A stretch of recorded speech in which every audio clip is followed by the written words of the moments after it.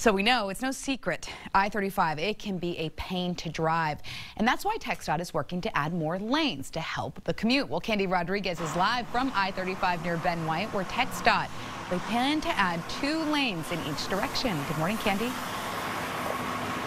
Amanda, good morning. The $700 million project will add lanes to 2 sections of I-35, the north and south side part of the city, but not to downtown. And here's what that will look like. The northern segment stretches from Highway 290 east by Koenig Lane all the way to State Highway 45 north in Round Rock. There, TxDOT will add 1 lane in each direction. In the southern segment from Ben White Boulevard near where we're at right now down to Highway 45 near Buda, they will add 2 lanes in each direction. These lanes will be managed lanes. That means it could be carpool lanes, transit only lanes, no truck lanes. TxDOT is working to figure it out.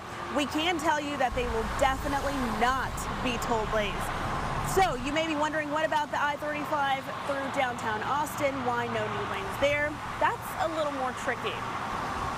It's an expensive undertaking to redo I-35 through Austin, and we've been able to get the funding for north and south, and we're still looking to figure out how we can fund that central project. But by doing north and south first, once we begin work on that central project, which is going to be disruptive, have no doubt about that, then this gives drivers an option. So we did ask, how will this help drivers and how will this help traffic, especially with drivers having to funnel down to fewer lanes through downtown? TxDOT says this can't hurt, and they do believe that with these managed lanes, it will help keep traffic flowing.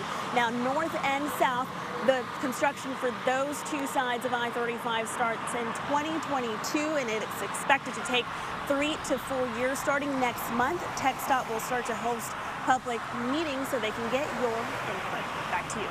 Okay, Candy.